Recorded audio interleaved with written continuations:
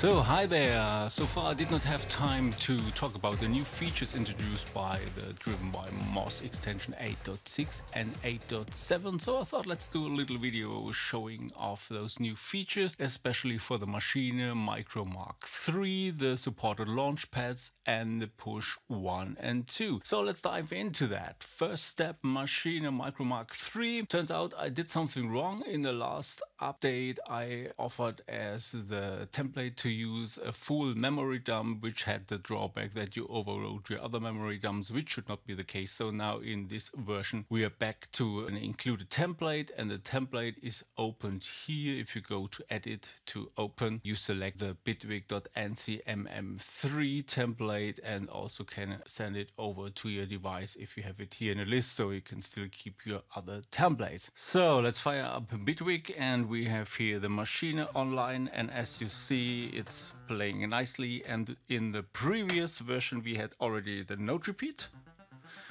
and what is now nice, you can also change the note repeat not only via long pressing this note repeat button, but you can also here use the ribbon to change it. And for that I had to change that a bit. So pitch is still changing. The pitch mod is now toggling between expression 1 and 11, and perform is having here the level.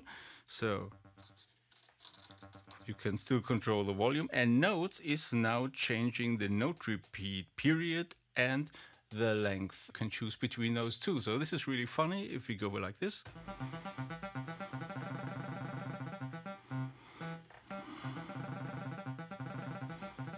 So you can also especially use it nicely together with the drum machine. Let's check out the drum machine. Or the snare.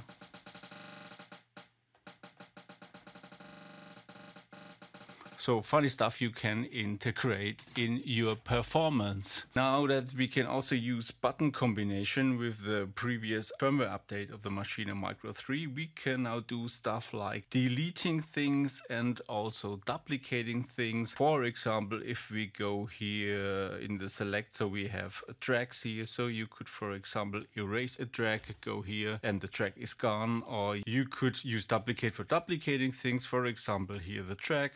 So we had a duplicate of the tracks, and this works nicely for scenes, clips and tracks as well. We also have a browser feature in the clip mode. Let's create audio track, go here to the browser, that one, and tap the pad, and we'll then get the browser for WAV files. So we could select something here and confirm that and have it then loaded into that pad. So nice little feature as well. So much for the Maschine. Let's switch over to the Launchpad.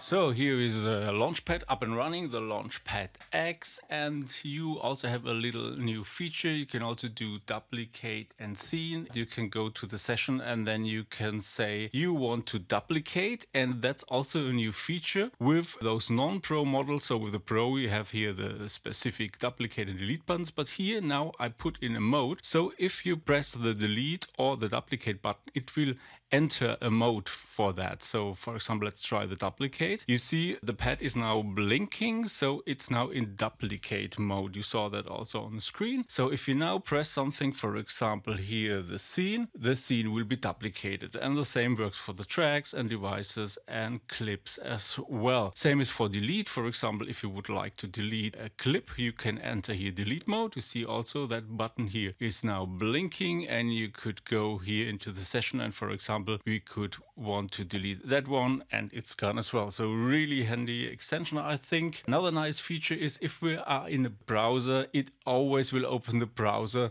to change the currently selected device, but so far you could not add new devices in front or after the device. So what you now can do, you can push the up or down cursor key here. So if you press the up, you will move the browser to the front, or if you press the down, you will move it to the end. So now you could select here a new device to be added after the current one. For example, let's say we put in here a compressor and confirm it, and you have easily added here a device like this. Let's switch over to the push. Since the push also has a ribbon, you might expect what's happening now. You also have now this new mode, and if you go here into the edit mode for the ribbon controller here, you see there is now also the option to use note repeat. You can either turn it off completely or you can select to change a period and length, which means turning it off. If you enable note repeat, the pitch will still work into the selected function, but if you have selected period or length and you enable repeat, it will change its behavior to the selected period or length. So let's look into that. We have normally playing, enter note repeat, and now you can also,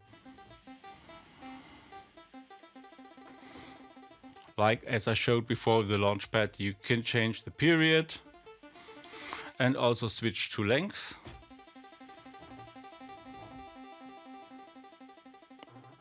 And you can change very quickly the length of the note. Same is for drum sounds again, where it makes even more sense to have quick drum rolls and stuff like that. Another nice feature is if you create a clip somewhere, let's just select the existing one and go into the sequencer. For example, let's create some notes here. And what you can do now, which was also available since the previous version, you can adjust the velocity, the gain, the panorama, and all that stuff. And if you did that modifications, it's now possible to duplicate a note. So simply keep the duplicate button pressed, press the pad of the note you want to copy, and you can copy that note anywhere you like. And as you see, it has the same settings as the previous note, so all your settings are copied. For example, if you want to build up some climax and make the next note a little bit louder, the next one a little bit louder, this is pretty handy to copy the same information as well. You can also select as a destination an existing note, then this note will get also all the settings of the previous note you selected for copying. So thanks for watching. That's a quick